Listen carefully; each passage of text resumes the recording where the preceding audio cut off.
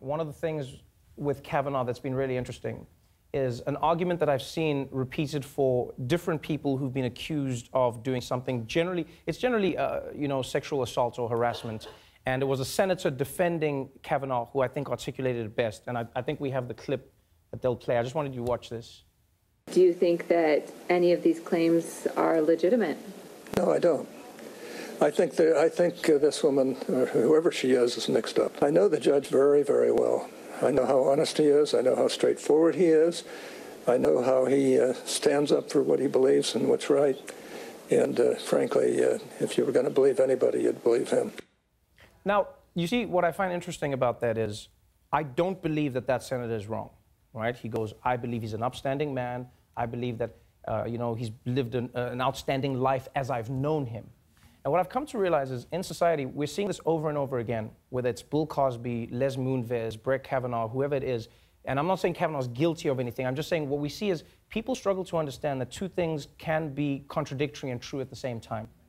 You could know somebody as a great person, and they could also be doing something that you don't know about that makes them someone that you wouldn't recognize. You get what I'm saying? Yeah. Like, it's just one of those simple ideas. It's like with Bill Cosby. People were like, oh, he's a famous comedian. He's the guy who sells Jell-O. We didn't know that, like, he's a part-time rapist. Do you get what I'm saying?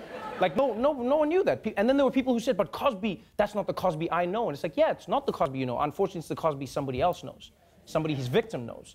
You know? It's just like different ideas. There's things that we learn about all the time. Like your parents. In life, you'll learn things about your parents that you never knew about them. You could have testified about things, and then, like, you turn 30, and you're like, I didn't know this about my parents. I didn't know this about my dad. I didn't know this. Like, I was like that. I turned 30, and that's when I discovered that my parents were having sex. I mean, that was wild. As a, like, it's just, you know what I mean? Like, you can find out things that shock you.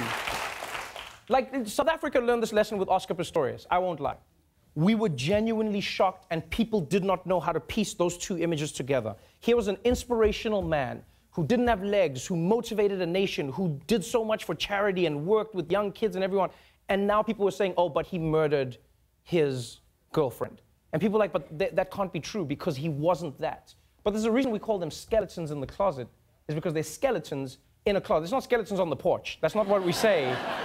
Do you know what I mean? It's something that, like, I don't understand. People don't understand it. Like, every single one of us has a side of us that nobody knows about. And it may not be sexual assault for everyone, but it's something, you know? It's like people know you, and then there's, like, the you from your internet search history. Do you know what I mean? Like, there's that you. That's, like, completely different. And a good example is, it was with Brett Kavanaugh specifically. The friend who was in the room, or the friend who Dr. Ford said was in the room, he hasn't been called to testify, which I find strange. And they said, like, oh, he says he doesn't remember all of this, and Kavanaugh's not that kind of guy. But here's an interesting fact. His friend wrote a book a while ago about being a drunk in high school and just being like, and he writes about one of his best friends who he said would party hard and throw up all the time. And the character's name in the book is Bart O'Kavanaugh.